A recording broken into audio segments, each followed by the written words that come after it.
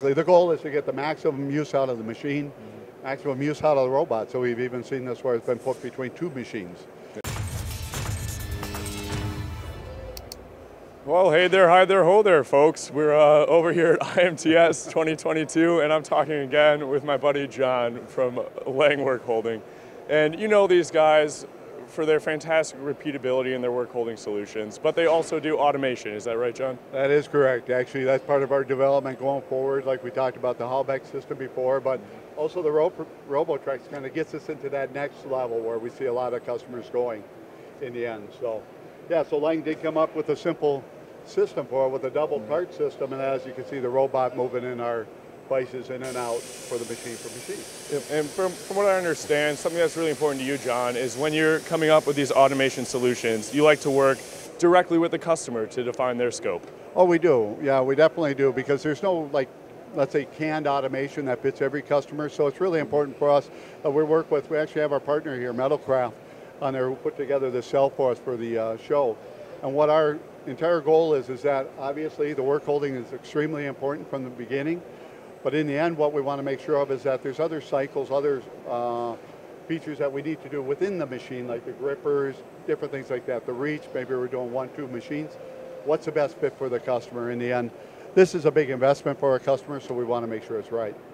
And one thing that I think is unique about this cell, at least just at a first glance, is that it's on a cart. So how does that work? How does that locate? Well, so the cart is actually a very simple system, because what happens is that with the cart's able to be pulled out, and normally this is a 2-cart configuration on there. For the show, we only went with a simple 1-cart system, but you can pull the carts in and out, and as you're working with 1 cart, you can roll in the second one, or change out the parts, roll in the second one.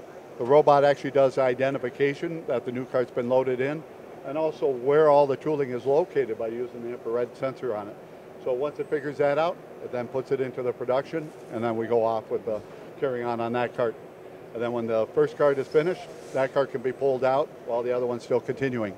That's fantastic. With the 2 carts, you're really getting that high spindle utilization. The cell does not stop just to take out your finished parts and reload with some new billets. Exactly, exactly. The goal is to get the maximum use out of the machine, maximum use out of the robot. So we've even seen this where it's been put between 2 machines.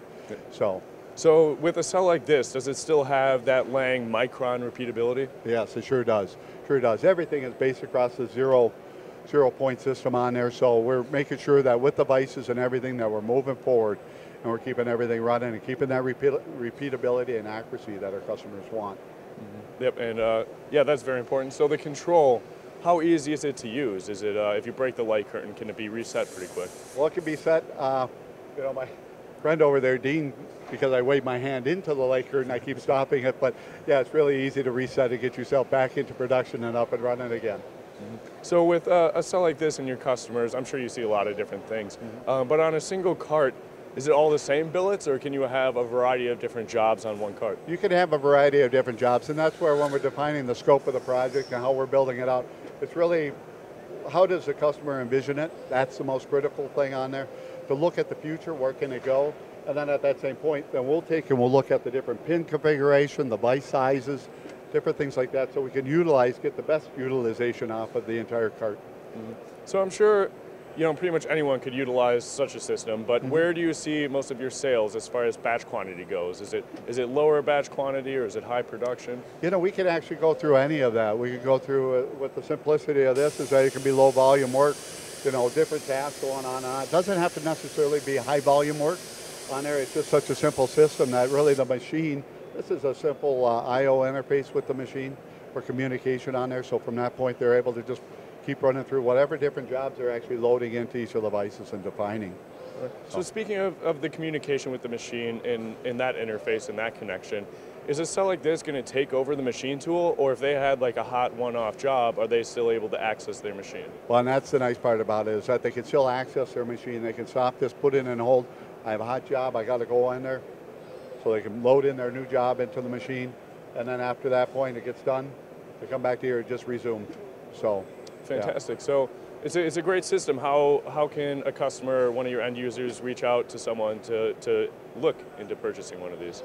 Well, actually, so the best thing for them to do is to reach out to LANG directly on there, kind of come in, talk to us. Normally we'll talk about the scope on the upfront, at the upfront discussion, just to kind of see where we're at.